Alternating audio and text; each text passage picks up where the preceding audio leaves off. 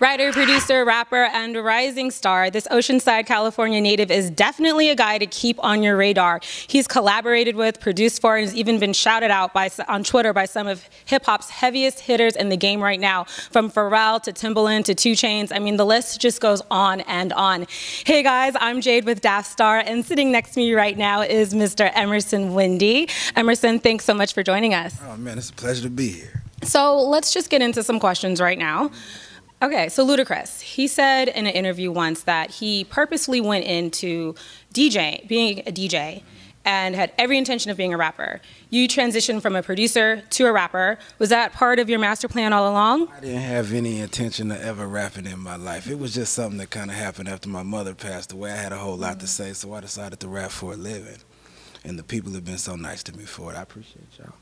So really it was just your mom just being that inspiration for you? Yeah, I just had a whole lot to say, and I wanted to express myself, you know, to my fans in the audience, you know. I mean, as you said, I produced for a lot of people, but I mean, the hip-hop, I never had any aspirations of getting behind the mic or picking one up.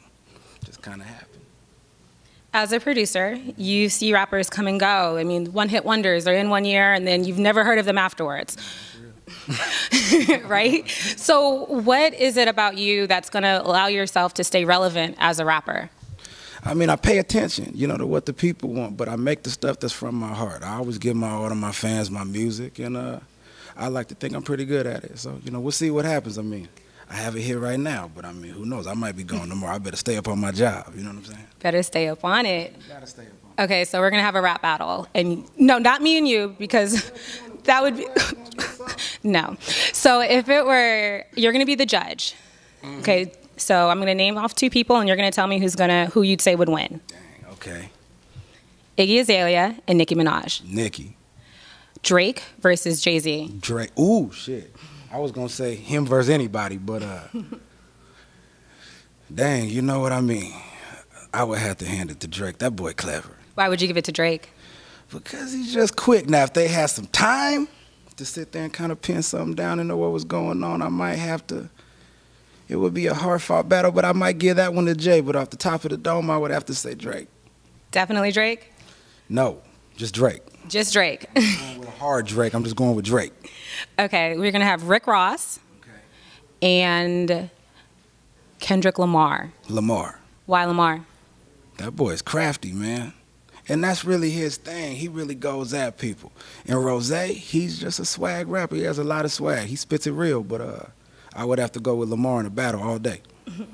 So we at Daftstar know you are a huge fan of the herbal refreshment, if you catch my drift. Yes, yes, yes. I love the weed community. Emerson Windy for president. Let's go there. The weed man, baby. Oh, yeah. So if, want to know about weed? Oh, so much. But this one question, if you were to name, like, what would you say best represents your style? The marijuana, I mean, because that's all I... Well, which grade? Which grade? Oh, what? I mean, I actually have my own now, Emerson Windy OG right now. So I would say the Emerson Windy OG best represents me and what I'm all about. It's strong, it's potent, and it's just real all the way around. It's a fun experience. Y'all got to try that. You even had a scratch and sniff CD, right? What made that come out to your idea? When you scratch it, it smells like it's marijuana. What made you come up with that idea? I mean, it's so innovative, but I can't take all the credit. I was actually just at the distributor and printing up my albums, and he had a scratch and sniff disc on the desk. And I just said, man, what's that? Because it had like a blueberry on it or something like that, right? So I said, man, what's that? He said, oh, that's just like a scratch and sniff little thing we did for like a school or something like that. I was like, hey, man, you think they could hook me up a weed-scented disc? And he was like, I don't think they make weed. I'm like, fool, ask them. You know what I'm saying? So I didn't take the no for an answer, and boom, Emerson Windy brought y'all the first weed-scented CD. The first one ever. That's incredible. Ever, man, the first of all time. Now, if you could have a smoke session with 3 people, dead or alive, who would they be?